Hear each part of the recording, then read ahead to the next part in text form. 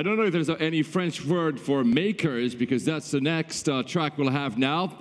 It's an entire curation on makers. It's interesting, as I was saying earlier, we're going to a period of a very horizontal power, distribution of power. So not only on software, but hardware has actually, the deflation, the price of hardware has fallen a lot, which means that now anyone can actually deal and create stuff directly, build products with hardware. We can actually go to the pop-up lab, which is in the main stage, to see some of the stuff that's been created here in France.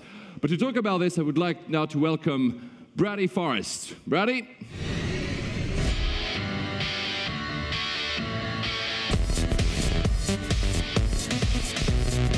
Hey! Hey, how are you? Good, man. How you doing? You look so much better than I do. I don't know. I can't match your classic style.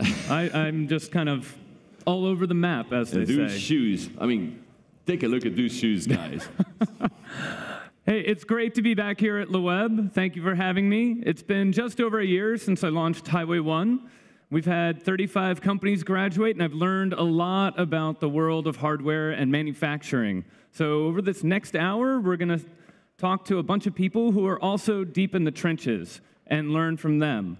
First off, I'd like to invite out General Partner of Haxlr8r, Benjamin Joffe.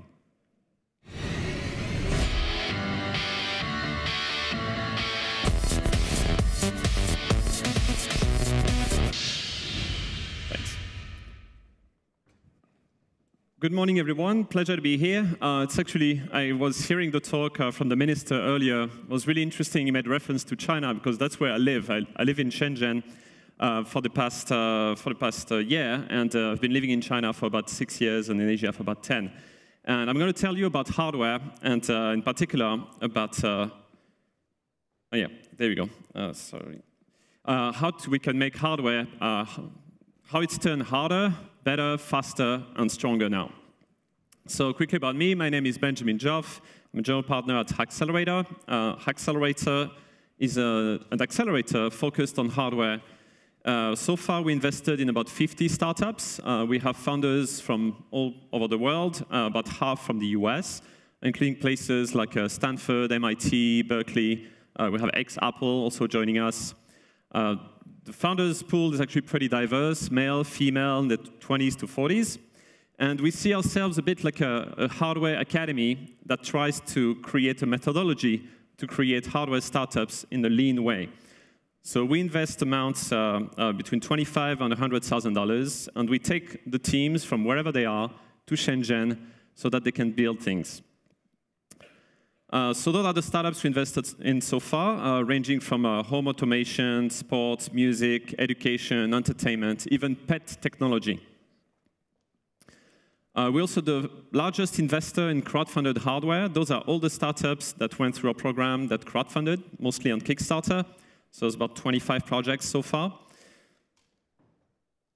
So let's start with the first trend. So hardware is getting harder. So I know everyone around here probably heard about the maker movement. And maker movement is really creating a grassroots creation of new products, but going from dreamer who just has ideas to a maker who starts to build prototypes to a veteran maker who can actually make a real product, finalize the product. It's really hard actually to go to the next steps, which is being an indie maker, making up to 1,000 products, or a startup that wants to ship tens or hundreds or millions of products. So the maker skills today cover the range of mechanical, electronics, software, and design. But to go beyond that, the hardware 2.0 skills, you need to connect things. You need sensors. You need artificial intelligence, augmented reality, virtual reality, and data science increasingly. And now if you have those skills, you can create products like this one. You might have already seen the smart trash can. That's a typical veteran maker product. You can create this, and to do this, you need actually a motion capture, you need sensors, you need motors. So it's not trivial. But to make it a commercial product, you need much more skills. So you need skills in strategy, you need skills in production, in marketing, in finance. You need to understand how to build a community. If you break it down further, you need all those skills, from positioning to sourcing, managing supply chain, understanding advertising, PR.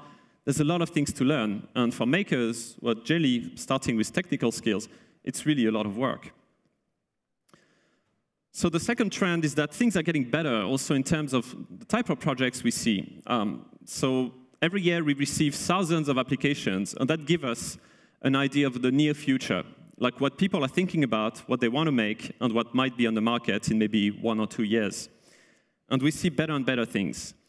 People targeting very specific problems, not just coming up with some cool thing or just a technology with no market in mind. They're really targeting like very clear solutions to very clear problems. And that leads me to actually the lean hardware rule number 1, which is really building the right thing. You don't want to build something that no one will use. That's such a waste of effort. What's interesting is to see also an evolution from the old vision of the future with like humanoid robots, jetpacks, flying cars, and hoverboards.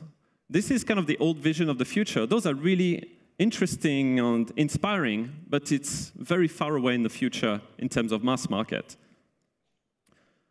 Those will look more mundane, but they're actually happening. Those are actually innovation that is happening today. So everyone's seen a Roomba, and the cats love of them.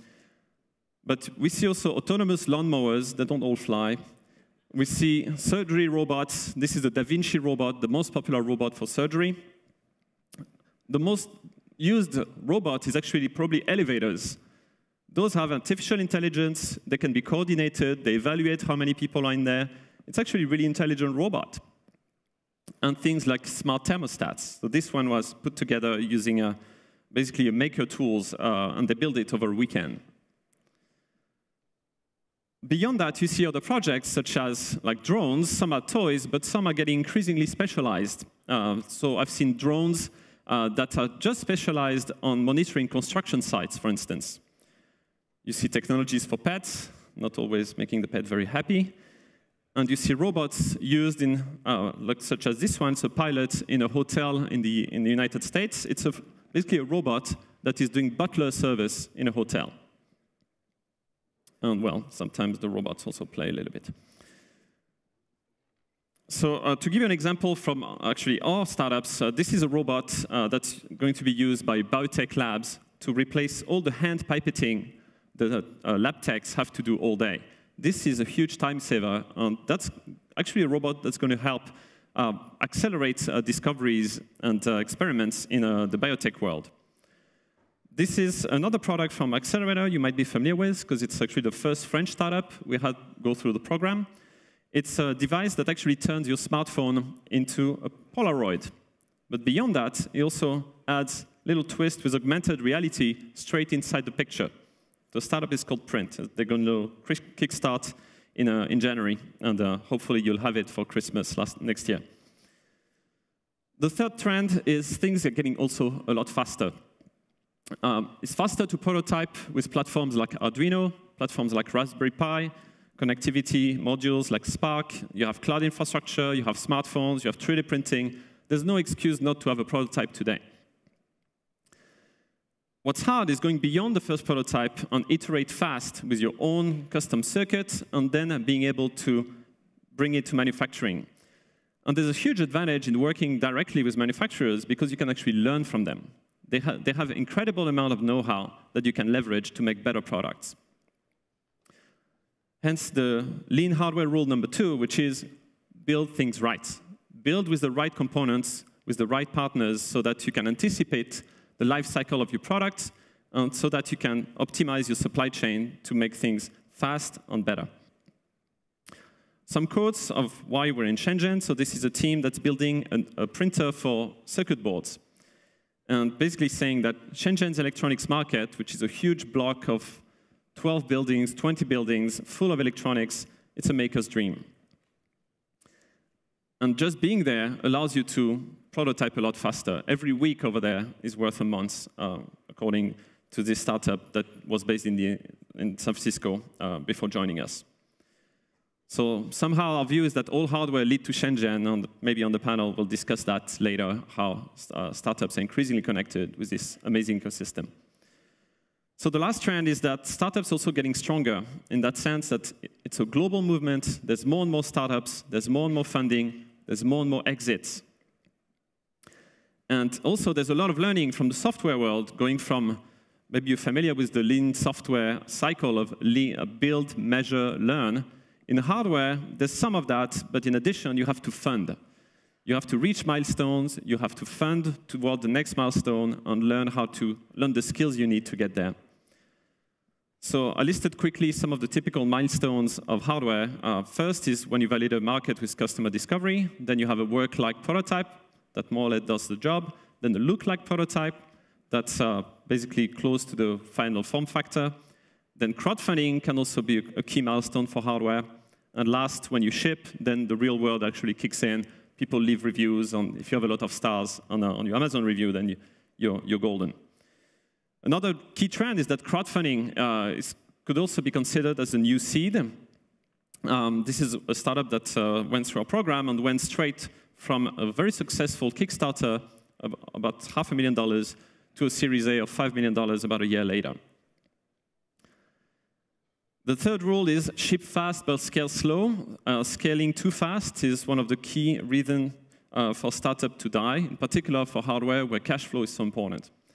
So just to recap and conclude, so the key death traps to avoid is poor positioning, make sure you build something people want. Learn fast, because there's so many skills you need to pick up. Don't crowdfund too prematurely until you know how you're going to make the product. The next is be hands-on for manufacturing, be in the factory, be on the factory floor. You need to know how the tools work, you need to talk to the engineers, and avoid premature scaling. And eventually, if you dodge death, you win. Thank you very much. Cheers.